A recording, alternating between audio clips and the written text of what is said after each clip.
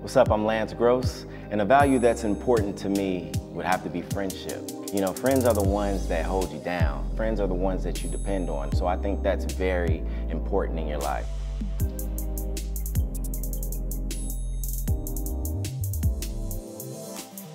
Sarunas J. Jackson, thanks for coming to my studio, man. I appreciate it, man.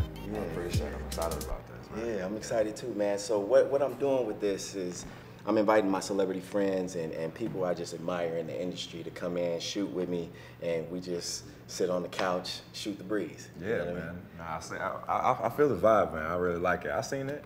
Absolutely. So attached to that, I'm taking values that are important to me and I'm applying them. So for you, I gave you friendship. Now, today is the first day that I've actually met you. Yeah. You know what I mean? I know you from Insecure and all that, but I don't actually know you. Right. So I'm the type of person, man, if I feel the person vibe and I see that they're cool, you know, I like to develop a friendship. Right, you know what I mean? And I really want not only myself, but the audience to know more about you. Right. So that's what it is. I gave you friendship, man.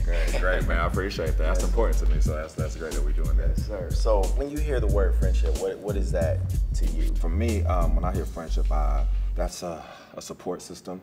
You know, it's the village. There's no negative energy, there's no hate, there's never no jealousy, just none of that. There's no need for that. You know, there's plenty, there's enough for us. Exactly. And as soon as somebody that didn't match a certain vibe, you know, it's nice to meet you, but then I don't go no further than just a handshake, you know what I mean? But yeah, I think that's kind of like what I feel the meat of friendship is, just that support system. Okay.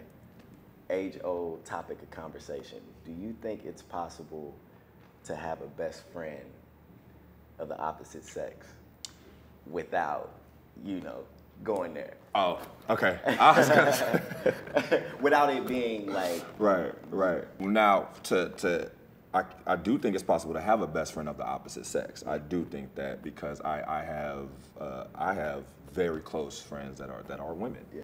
As far as not going there, I do think that's possible. But then is it now when people know that they are physically attracted to one another, is there enough discipline to like, okay, then you know they're attractive, but that's that, you know what I mean? You know, a lot of people don't have that discipline.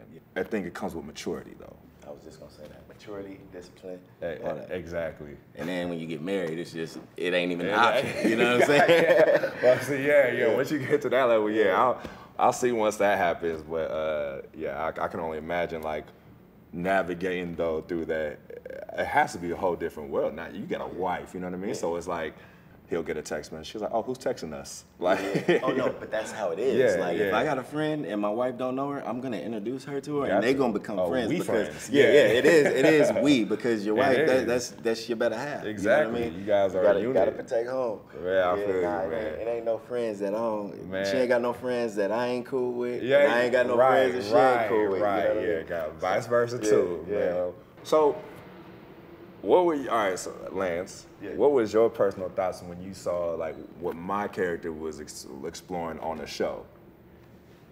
Man, it's a sticky situation. Right. Because you made it seem like it was one thing and it really wasn't. Right, okay. So exactly. How I presented it, or how Dro presented it to Molly was, are you saying it was like presented more casually? Like the openness of it. Oh, you think he's lying? Am I wrong? am I wrong? I mean, man, look. Is it as open as he hasn't? I mean, he hasn't lied, has he? Okay. See, I gotta stay out of all them type of situations. For real. Yeah, man, I feel you, man. Yeah. If you can invite 3 people to a dinner, living or dead. I mean, I'm just gonna go to people that inspired me, and like it's a big reason why I am who I am is Muhammad Ali and Malcolm X 1 and 2 for sure. Yeah. Those two for sure. Quick, you didn't even have to think about that. Those 2 are like top 2, like some of my role models in my life. Yeah. For the third, you know what? I would want it to be an ancestor of mine to really connect and have a conversation of how I'm feeling now versus how they were feeling then and what their mentality was or what they went through. Because I come from a line of like fighters and protesters and stuff like that. So like just to have a conversation with them, a real deep one with somebody who is not here, just to kind of connect or bridge the gap and just have that just seems so satisfying to me. What's one thing that you would like for the fans to know about you that they probably don't know? Oh, so I'm Panamanian. My mother was born in Panama. Okay. And growing up, I was in a cultural dance group with my mother. So I would have to dress, have the, sombrero and the button up and the chancletas and everything and be all, and I'd be out there with my mama dancing. She'd have a dance partner and I have a dance partner. Yeah. And we would go to we would perform at different events, go to different venues, stuff like that.